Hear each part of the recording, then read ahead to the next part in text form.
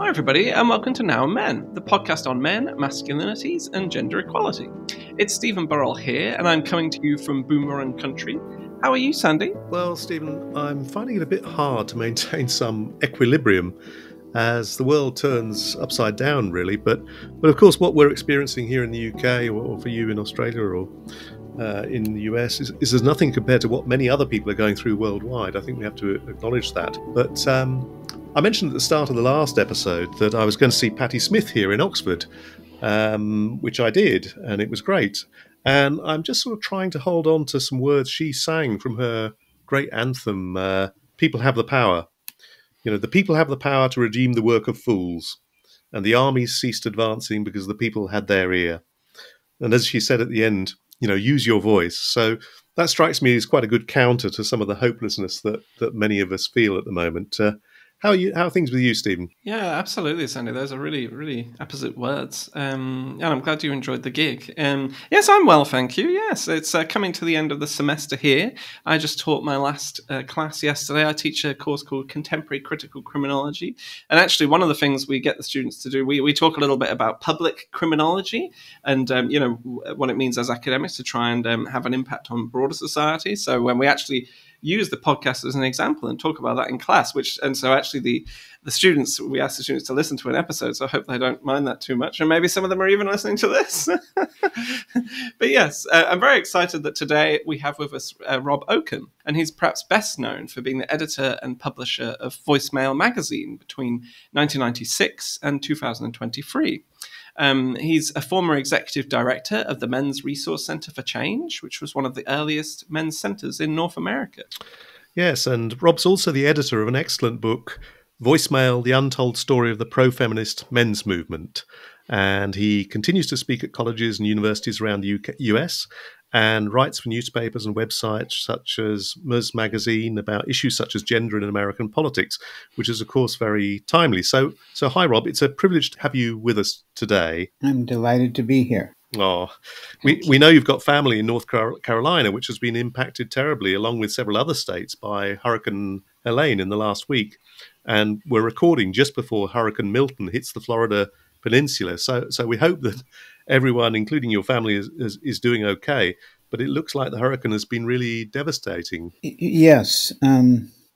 Thank you for asking about that, because we all, the news just is like this tsunami of news coming at us all the time. And oftentimes we're hearing about the tragedies someplace far away from us, and our hearts go out, and then we go about our day, or we make a financial contribution, or we do something, even if it's just enough to acknowledge our shared humanity and the suffering that some people are going through.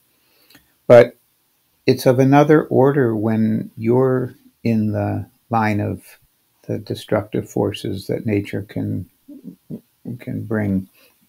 And in this case, one of our daughter's sons-in-laws and two of our grandchildren were all in the city of Asheville, which was right in the heart of where the flooding was. And fortunately, their house was spared, and they were all safe and got involved in helping out in their community. The kids in the neighborhood, the older kids, mine are 11 and 9, they were helping take care of the younger ones. They set up a community kitchen. There was a real sense of solidarity, and that's the people that have been helping. My daughter's a nurse and was going to the shelters doing wellness checks. My son-in-law was getting trees off of houses and cutting them up with a chainsaw.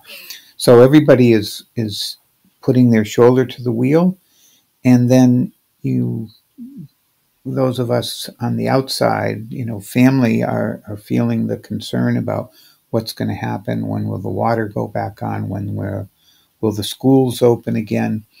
But we take a step back and we go, this is the climate emergency right now in our face, in our family.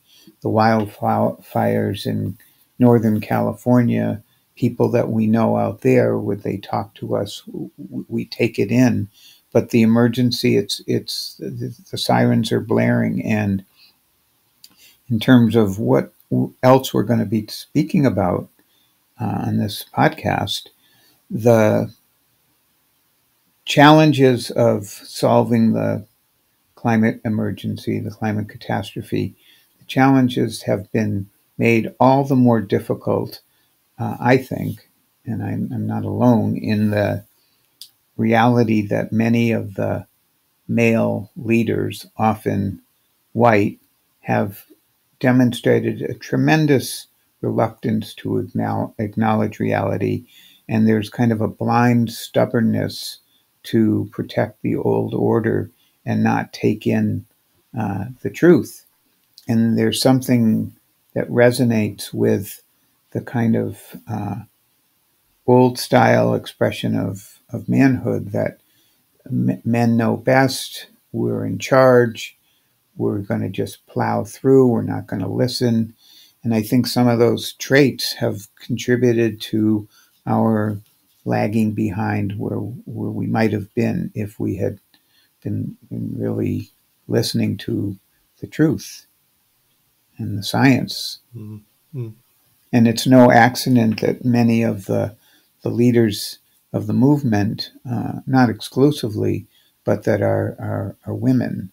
And I think the leadership that a young Greta Thunberg has demonstrated in Sweden, that there's a connection between how the world turns and how it's really time for us to take a step back. And that's why I think the U.S. election and the prospects of electing the first female president, let alone the first woman of color, are so important, not just symbolically, but it's really time for us to take a step back as men. So you're talking there, Rob, about the US having the potential to elect the first ever woman, not to mention the first woman of color as the country's president. And how significant does that feel to you? It's really huge.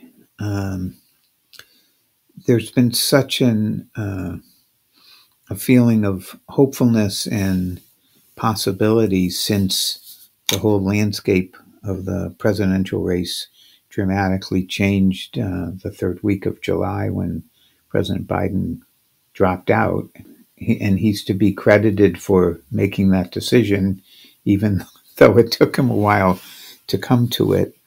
But the sense of hopefulness and the excitement that started to build was really reminiscent of how people felt when Barack Obama came on the scene.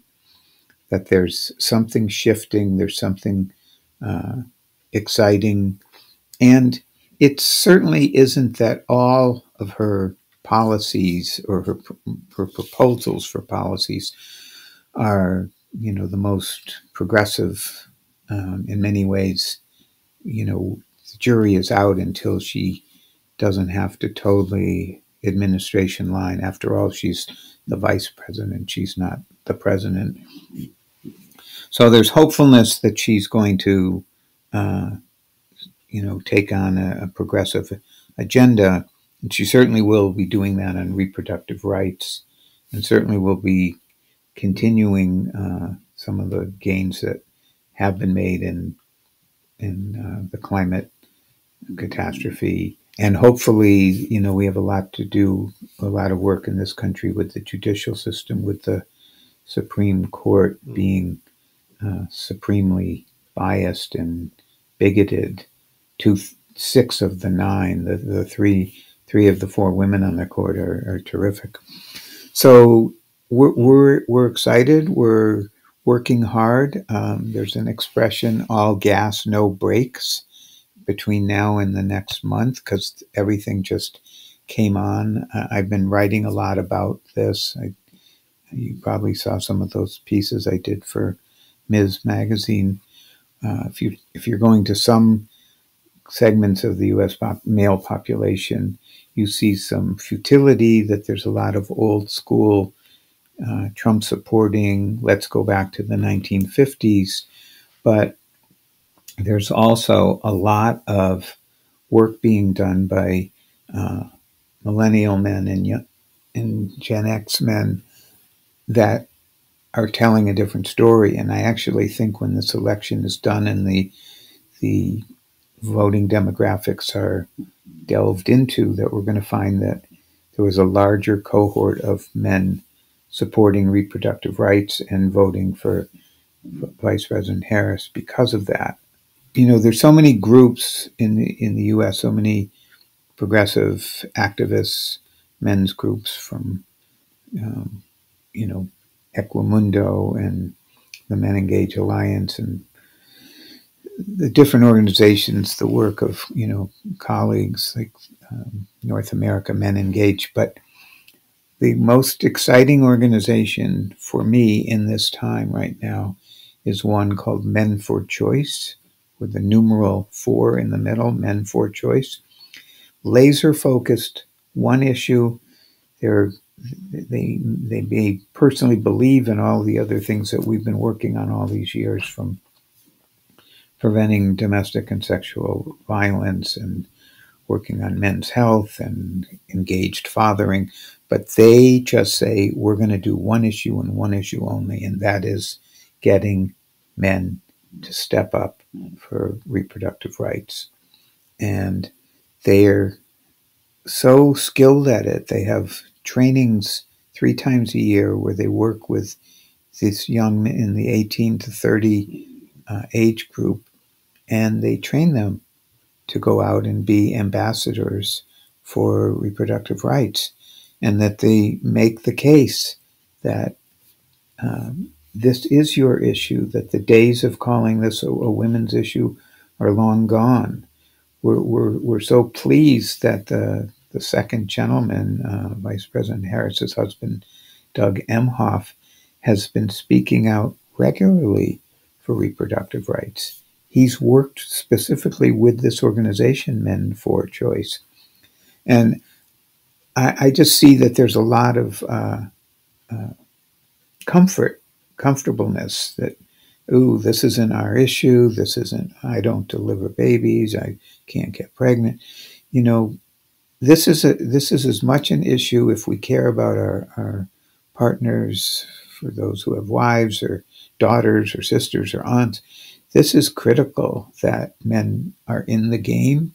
And I know that in a lot of Western countries that men are showing up more for this issue because it's like a secret, weapon, that there's half of the population is on the sidelines. And if men step up for this issue, it's going to be huge. Mm. Yes, I mean, it's not like men aren't affected by reproductive rights as well, right? And how we benefit from access to abortion as well. Well, I wanted to go back to something you talked about there, about this kind of debate about the kind of gendered polarization or kind of gendered split in voting in the US at the moment. This idea that men are more likely to vote Republican, women more likely to vote Democrat, and perhaps that's even manifesting itself to some extent among young people.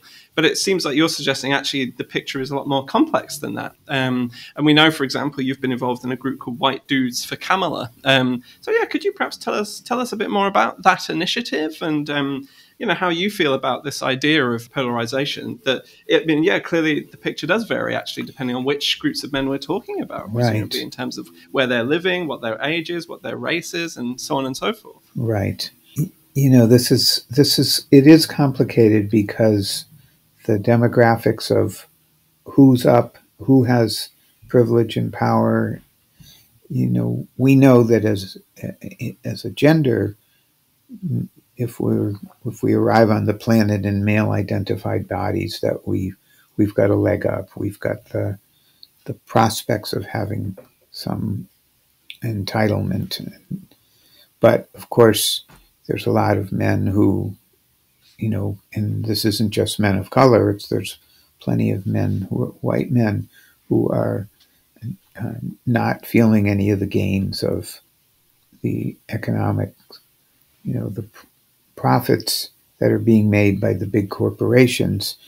The male workers on the line are not seeing any of that. So there's a lot of frustration, disgruntlement and in some cases hostility towards thems that are doing well at their expense.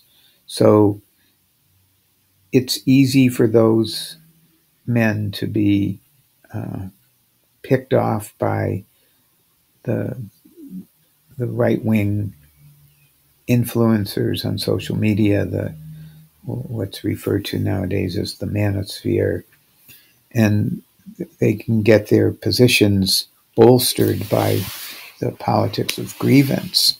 But if you listen to them, if you're really willing to take in that they are struggling and show some empathy for them and describe some of the things that they could do to improve their situation, and that there's some solidarity with them, like, coal miners reinventing themselves as solar technicians, for instance.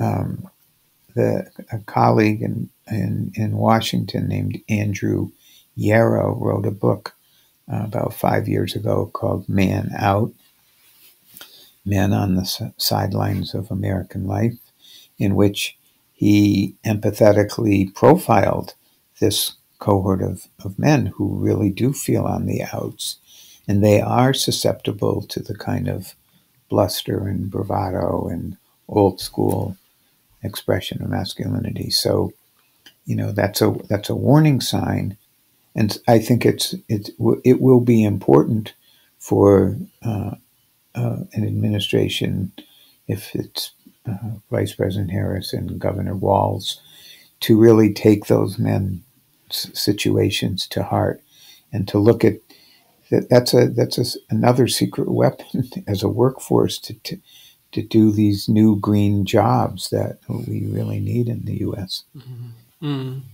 Yeah, and well, going back to what you were saying, really, I mean, it's clear that candidates on both sides actually are appealing to ideas about masculinity in a bid to win voters over, and perhaps especially men, but actually people of all genders. As we know, gender has a huge impact on how we perceive politicians, and you've written a lot about that as well.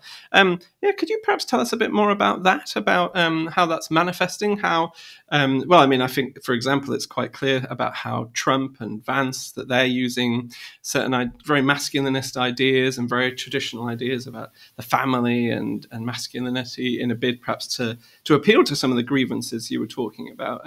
But there's interesting stuff going on there with the Democrats as well. Yeah, could you perhaps talk a bit more about that, about how ideas about masculinity are being used to try and win over voters? Sure. I think that the strategy that Trump took, and it's in part why he chose someone like Vance, who's so unqualified. He's only been in the United States Senate for less than 2 years, and he only got there because the billionaire Peter Thiel's funded his campaign to the tunes of tens of millions of dollars. And his positions on everything are so old school. You'd be surprised to think that how can this guy just having had his 40th birthday this summer. But their strategy was to run, to the hard right and go backwards into the 1950s. And it was a strategy that only was set up in terms of running against Biden. And suddenly, the Republican, if I can just back up for a second, the Republican convention was such a spectacle, with the theme song being "It's a Man's World" and the professional wrestler Hulk Hogan ripping off his shirt, and the whole thing is just all driven. We're going to run. We're going to get all of these white male voters, and we'll try to get some men of other racial categories to join in and support us when we're running against Joe Biden. And it was I didn't realize this until I looked it up. It was 3 days after the convention that Biden dropped out, and suddenly it's a gendered election here, you're now running against a woman. And those ideas are not going to play so well in your strategy. And I don't think to this day that he's ever recovered. Trump still goes on these unhinged rants. It was a coup. I want to run against Joe. What? They pushed him out. That was my guy. The U.S. is such a skewered place because clearly we are, by population, a center-left country, but because of our archaic, unfair way of electing presidents, this thing that some people may be familiar with called the Electoral College, it disadvantages the majority. But the truth is, on all of these issues, whether it's voting rights or the climate or reproductive rights, the percentages this country is more progressive than it's been allowed to be because of that system. All the elections, except George Bush's second election in 2004, all the elections going back 20, 30 years, the popular vote was always won by the Democrat. Always. In 2000, the contested election where Al Gore, who went on maybe to the world's benefit that he became such a advocate for the climate, he won by 500,000 votes. Hillary Clinton won by just shy of 3 million votes. And in his victory, Biden swamped Trump by more than 7 million votes. And I'm sure that it'll be that much or more for Kamala Harris. So meanwhile, the engine of culture change is chugging along, and young men, some of whom are feeling a little bit confused and left out, and more women are getting into medical school and going to law school and into the professions. And there is some bewilderment that, wait a minute, the world that I thought I was inheriting, I'm not inheriting it anymore. So I'm supposed to feel some grievance about it, as opposed to, well, so what does this mean for my life? How am I going to live? And the opportunities for men to see that their definition of manhood and masculinity is evolving. We're still in 2024, we're still socialized in large measure in many environments. We're still socialized with that older school mentality of how gender is supposed to be. Pink is for girls and blue is for boys and all that bullshit. But the truth is that the change, it's happening. There's a great turning going on. There's a transformation going on. And men slowly are catching on. I mean, we know, for those of us who've been doing this work for a long time, that the numbers of men who identified with the women's movement or with feminism were much smaller, in the 70s and the 80s and the 90s than there are today. It's no longer an abnormal sight to see a dad at the park with his kids in the middle of a work day, in the middle of the week. So there's progress has been made. The change is happening. It's like that expression that Vice President Harris has been using, we're not going back. And we're not going back on all of these issues. And, men can come along stubbornly, or they can come along with open arms and open hearts. You mentioned a minute ago the role that the second gentleman, Mr. Emhoff, is playing in Men for Choice. And, there is something quite interesting happening on the Democrat side, as I think Stephen alluded to in his earlier question too, isn't there? That, quite a bit has been made of the so-called new masculinity on the Democrat side. And I'm wondering if you wanted to say a bit more about that. And, how new is that really? You've been involved in the movement for many years. Right. And it'd be interesting to know how new you think it is. Yeah. Well, like a lot of us who've been doing this work for a long time, we started, to chuckle when the mainstream media started to describe, oh, there's this new expression of masculinity. The men are like, they're showing up. There would have been a time where a man would say, I can't play second fiddle to you. You can't be the main person, the second gentleman or the first gentleman. That's unheard of. I can't do that. And now there's this sudden celebration that, Governor Walz can show, on the one hand, I can be a football coach. And of course, we improperly use that term. We need to come up with a more appropriate expression. We can't absolve ourselves by playing that sport that isn't really football.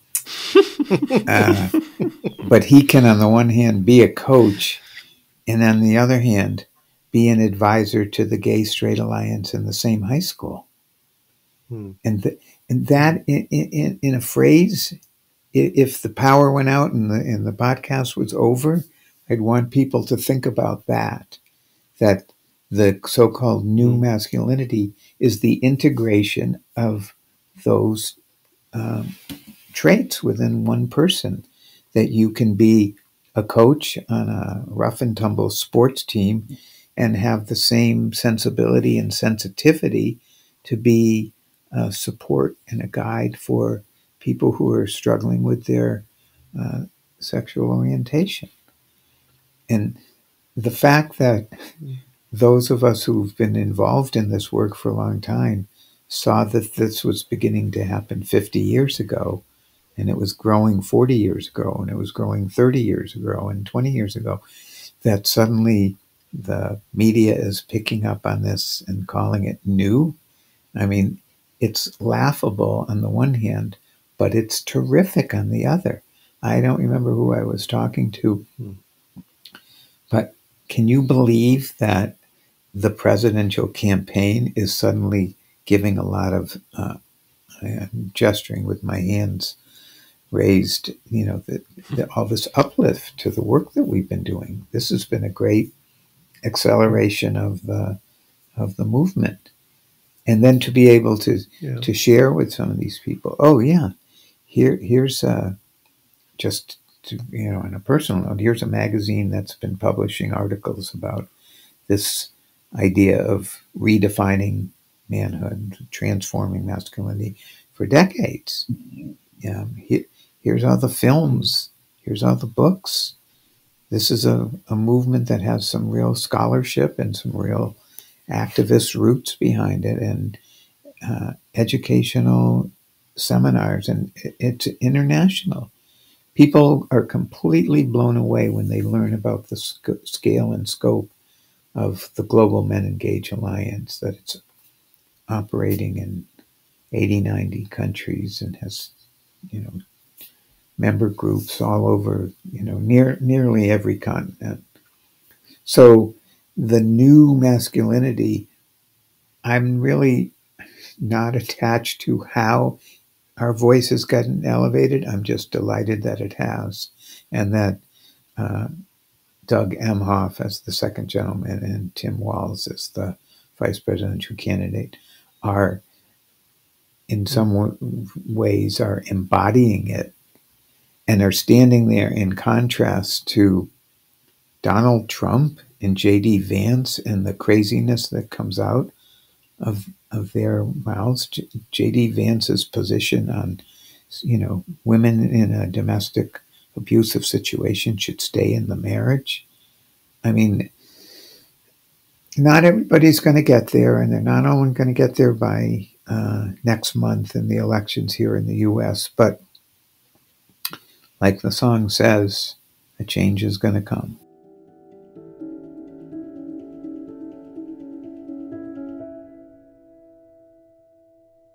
Okay, let's move on now to discussing a bit more about the pro-feminist men's movement in the United States.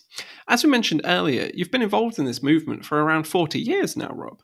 So how and why did you get involved in the first place? Can you say a bit about what impact feminism has had on you and on your life as a man? Yeah.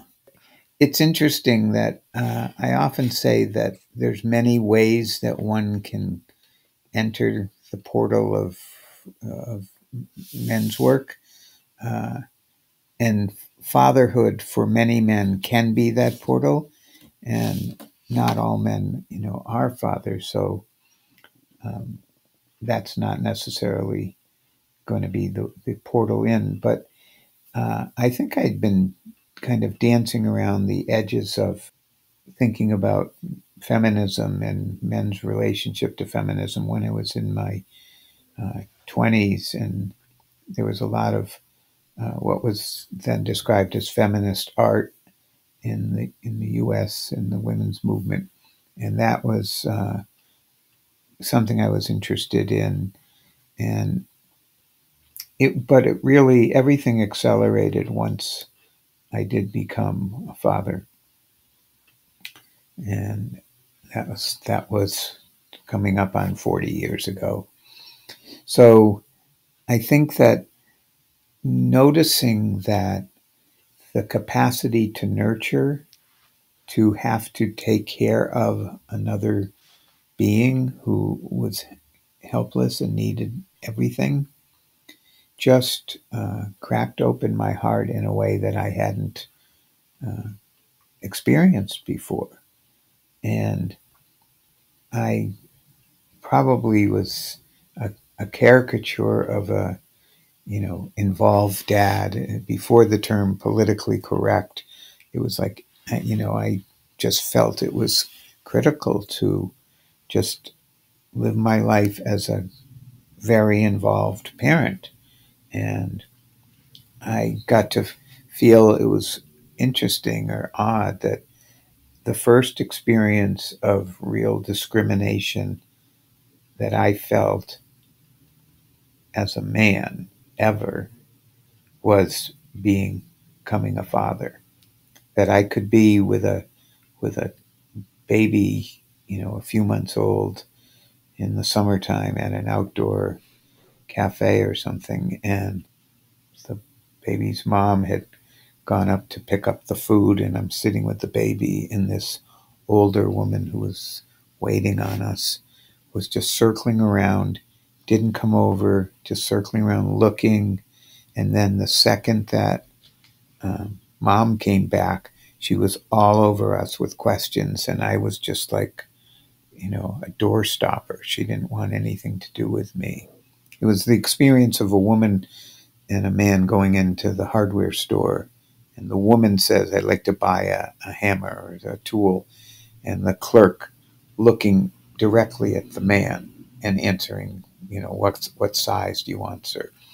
So it just created, this was the political and the personal coming together. God damn it, I'm going to be, not just being involved, but I'm going to talk about it. There was some U.S. politician who had a baby at the same time that my firstborn, and he publicly, proudly said, the baby was born in the morning and I was back at my desk at the Office of Budget and Management in the afternoon. Going, dude, you're nuts.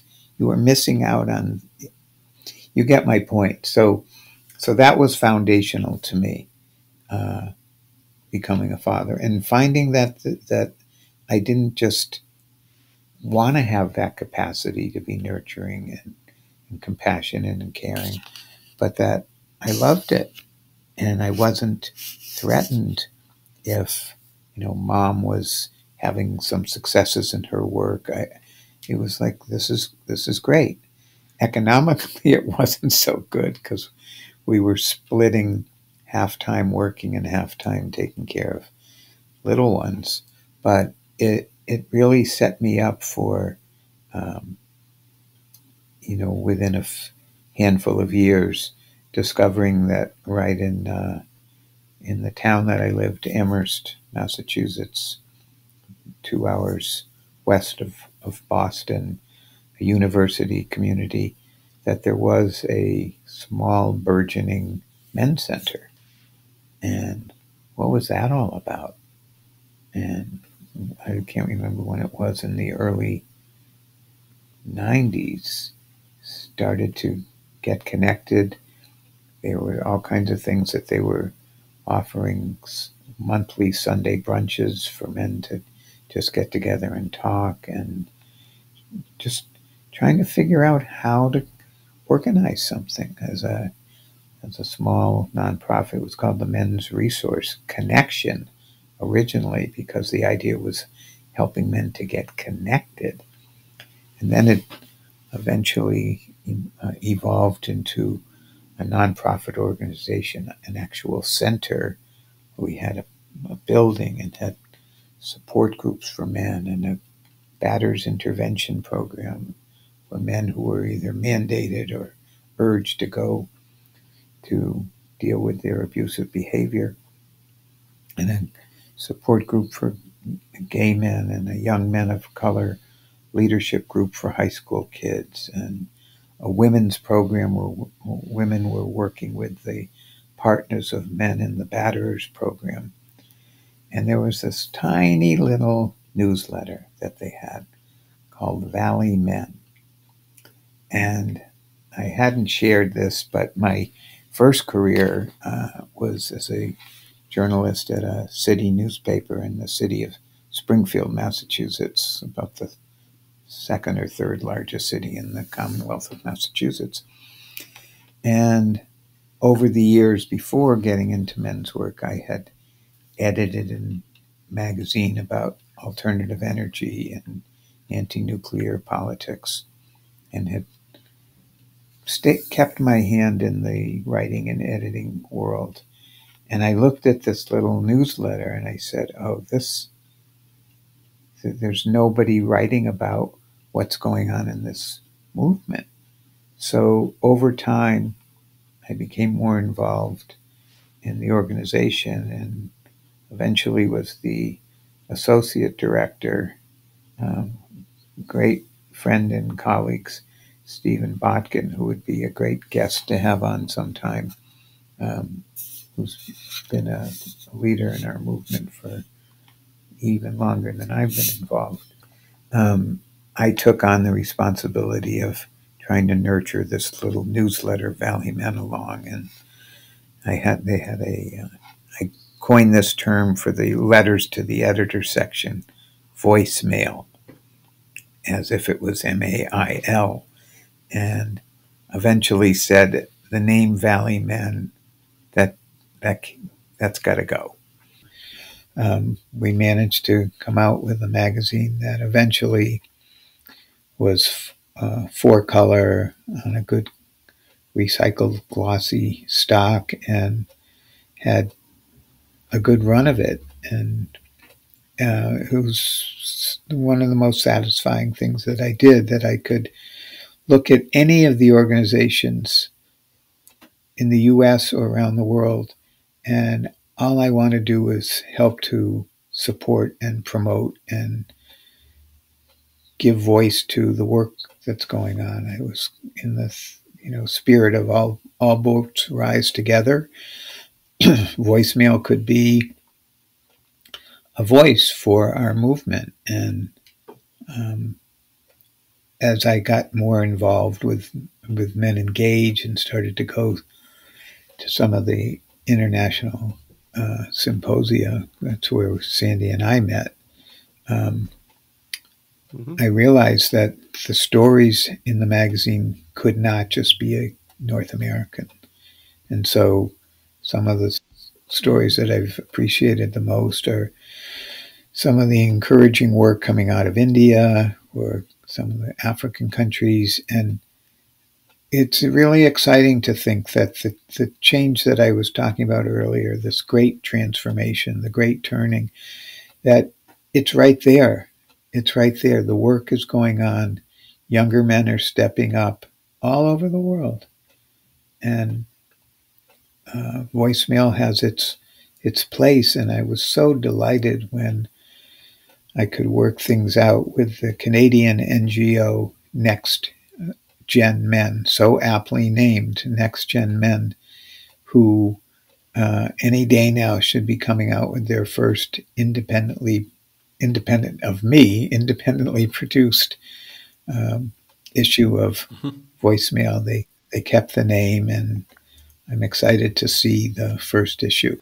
Yeah, I mean, it's really an amazing contribution, I think, Rob. And I mean, to be honest, I think that's probably something we're trying to emulate with this podcast, right? That like perhaps this Now and Men could almost be sort of podcast, kind of influenced very much by voicemail. And I think your book as well really powerfully chronicles like the history of this movement in the US and beyond. And I think one of the amazing things about the magazine is the incredible richness and diversity of issues that you focused on, like just in the US, let alone, as you say, with the international aspects as well. I was just wondering if you had one or two favorite features that you've been involved in over the course of the magazine that you perhaps wanted to mention.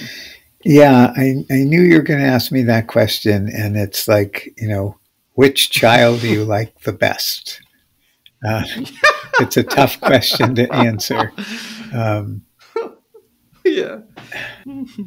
I think, some of the first person accounts of men's awakening, when a man who had been previously acting abusively in his relationship had that aha moment and started to change, those kind of first person accounts. And then when we started to do coverage of work going on internationally, just to feel the excitement of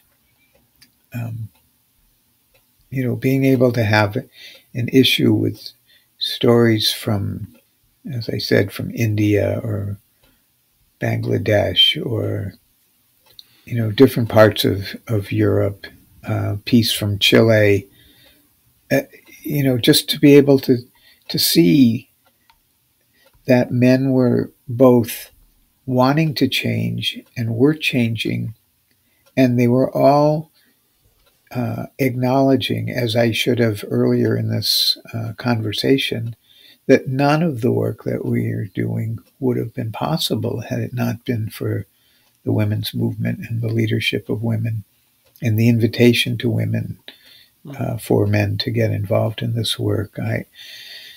I often quote Gloria Steinem, who famously said, "Women want a men's movement. We're literally dying for it." And that was back in the time when women were saying to men's question, "How do you want us to help? What do you want us to focus in on?" And it wasn't at that time reproductive rights, or it wasn't about pay inequity or any other issue. It was the scourge of violence against women. So the earliest work, really a lot of it focused on violence prevention and batters intervention programs, and men taking to heart that call. And then as time went on and we started to develop those alliances and relationships with women and women's organizations, we were able to think about what other issues that we wanted to take on. And I think one that, is underrepresented, and it was certainly, we could have done a better job in voicemail, that I think is really important, is men's health, which, because men neglect health, I mean, I'm generalizing, but the statistics bear it out, that our ability to be, the best that we can be as parents, as partners, as citizens, we have to be healthy, and I think in body, mind, and spirit. So I'm hoping that Next Gen's men's version of voicemail will include more attention to that issue. So we've gone from paying attention to violence against women and wanting to be supportive the empowerment of women and girls to now recognizing that our own physical, mental, and spiritual health has to be attended to. And if anything, that reflects the last vestiges, the hold that old style masculinity has held on our movement, is probably that too many of us have worked too long hours and neglected our health, and we got to do it for the cause. And I think it's really critical that those of us in this work, especially if we want to stay in it for the long haul, that we take care of ourselves so that we can take care in the work itself. Has that got anything to do with you stepping back from voicemail, Rob? Are you feeling you want to do less? Has standing back from voicemail opened up new territory for you? Yeah. There's certain things that you take on that are not a job. They're not like something that you do your decades of work and then they have the party and you get the gold watch or whatever. The transformation of masculinity that I've witnessed and been part of in my lifetime, stepping away from editing and publishing voicemail does not mean that I'm stepping away from wanting to see this work continue. So I'm using my voice as a writer to write these op-eds, and I am part of a syndicated group called Peace Voice that sends op-eds out, commentaries. They go out to several thousand editors of print and digital publications, and they wind up in the most wonderful middle-sized or smaller newspapers in states in the U.S. that you would never have thought would pick up a story. They get them for free. So if it's well written and well reasoned and might stir a little bit of controversy, editors are happy to run something, even if it's outside of their own political comfort zone. So for me, writing those kinds of op-eds and getting them into papers in U.S. states like Ohio or West Virginia or Montana or Idaho, places where in other southern states, that's very gratifying. And I'm going to continue to use my voice for that. I'm actually, before I got on with you, I was finishing a piece that I've tentatively headlined, How Men Vote About Abortion Could Determine Who Becomes the Next President. And it's looking at those questions that we were addressing earlier about the changing nature of men's relationship to the reproductive rights issue and the whole issue of bodily autonomy. There's a wonderful clip, if you could find on YouTube, of then Senator Kamala Harris questioning Supreme Court Justice nominee Brett Kavanaugh, in which, with her background as a prosecutor, she said, "Can you tell me, are there any laws that you're aware of that control the male body?" And to see this man squirm at being asked that question.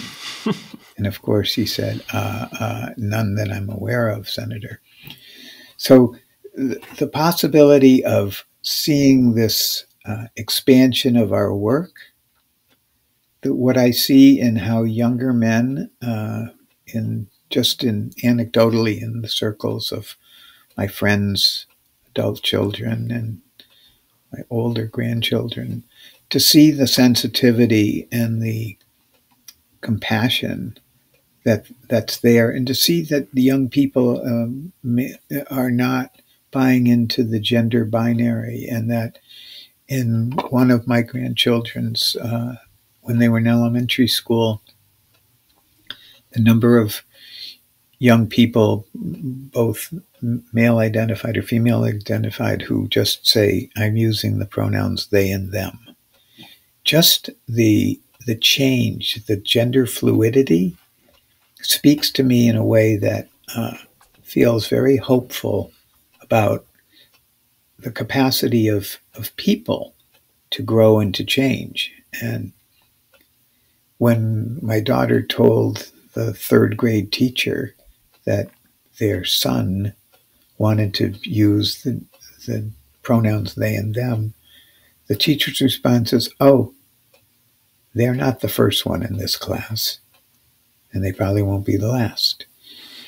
So there's a lot of topics like that, and the change in how men are feeling about reproductive rights and abortion care as a health issue, and women's bodily autonomy means men's bodily autonomy. All those topics seem ripe for finding some way to make a contribution, to make a comment, to say something. As our former First Lady Michelle Obama said, to do something.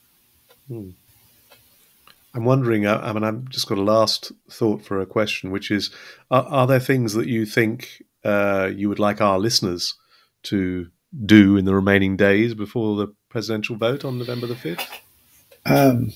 Well, my single focus, and I'm at the end of the week on Sunday, I'm going to go down to central North Carolina and work on the election.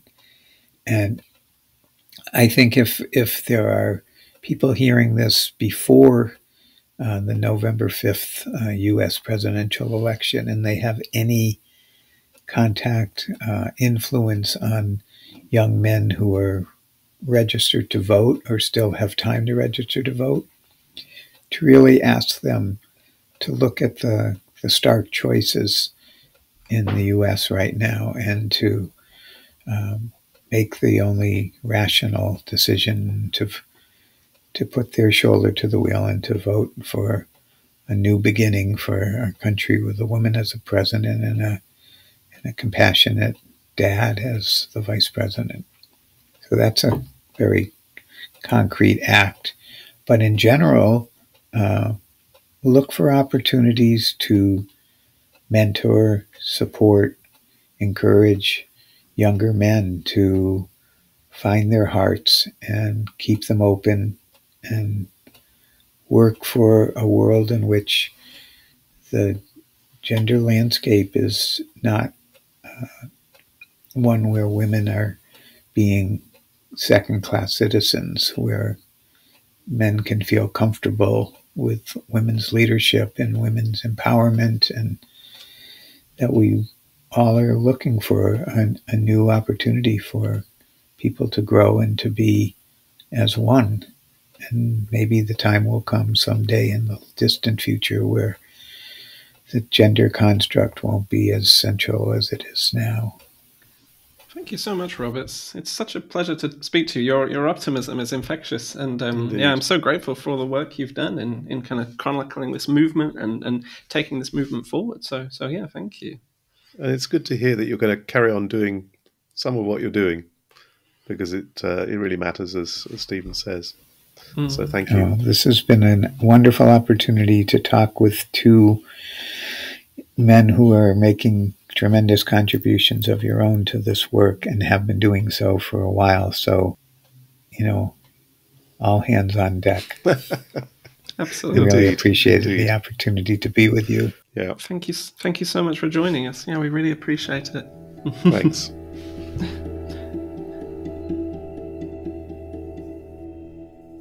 So that conversation really reminded me of a previous podcast we did, Stephen, over a year ago with Jackson Katz, if you recall. Absolutely. He was talking about the context of the American election even back then and making some similar points. But actually his way of saying it was so different from Rob's. I mean, Rob, Jackson is very, very forceful and straight, and Rob was much more sort of thoughtful and softer, and They both have their merits, I think, in terms of exploring some of these issues. Absolutely. It shows different ways that men can approach this work, doesn't it? Because they're both I know they're both based in Massachusetts. They've both been around doing this work for similar lengths of time, I think. So, yeah, it's fascinating.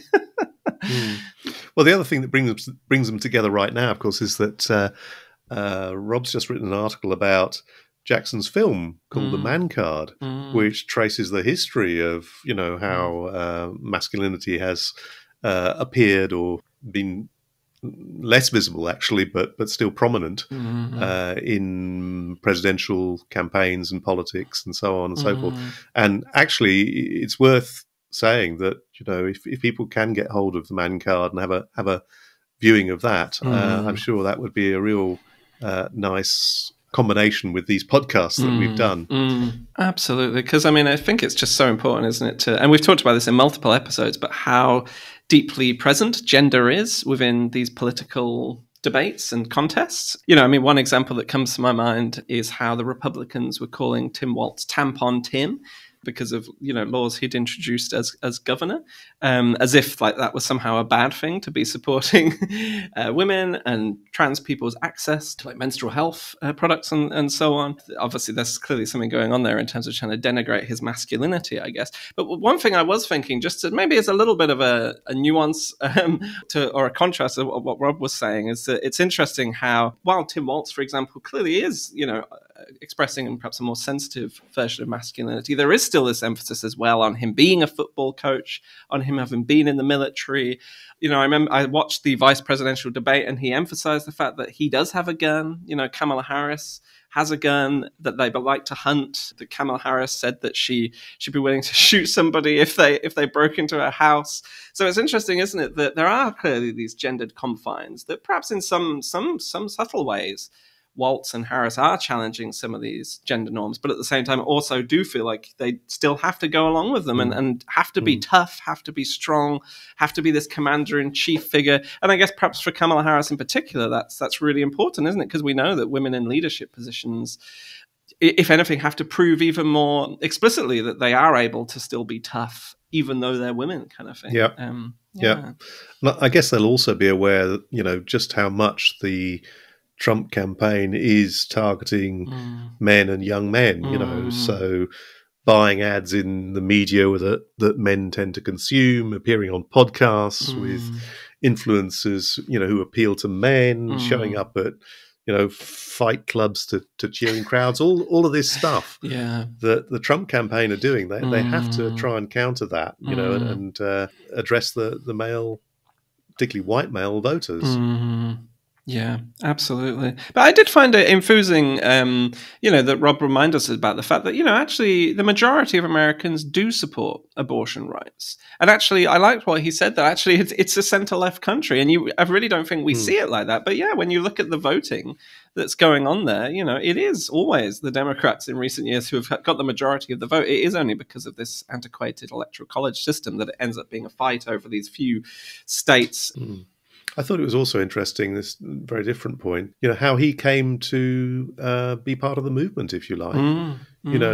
He was very powerful on, the impact that fatherhood had on him, the notion of caring for another individual and what that opened up emotionally, and I found that moving. And also he made an interesting point about how he came to be interested in this work as well, didn't he? He said that he had been working on environmental and anti-nuclear campaigns and politics, and through that he became interested in work with men. And I was just recalling that there was a book that we did a couple of years ago now with some colleagues, which the name of which completely escapes me at the moment, but I'm sure you'll remember. Men's Activism to End Violence Against Women.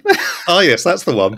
That book, we did have quite a few examples of men who said precisely the same thing, actually, and that there is maybe a sort of transfer between, different forms of activism and interest around, masculinity politics and the environmental movement. Yeah, no, and I think in Rob's book, it's very interesting about that, about how, how the kind of pro-feminist movement kind of developed, that it was, a lot of it was men who were involved in the anti-war movement, in the environmental movement in the States or in other countries, but who were also very impacted by what feminists were saying, and noticing the fact that there wasn't much reflection going on about men's own positionality or men's privilege or dominance within these other countercultural movements. So yeah, it's really interesting. Right. Well, I think we should call it today, Stephen. I think you're right. Yes. My bed is calling, and it's past midnight here now. Yes, my bed's calling as well, even though it's only 10 a.m. here. But I'm not used to getting up this early. So. Okay. But yes. Well, thank you so much, everybody, as always, for listening. Do contact us at nowandmen@gmail.com. As we mentioned in the last episode, we do now have a Facebook page, facebook.com/nowandmen. And yeah, we'll speak to you again soon. Yeah. Look forward to speaking again soon. Take care. Bye. Bye now. Bye.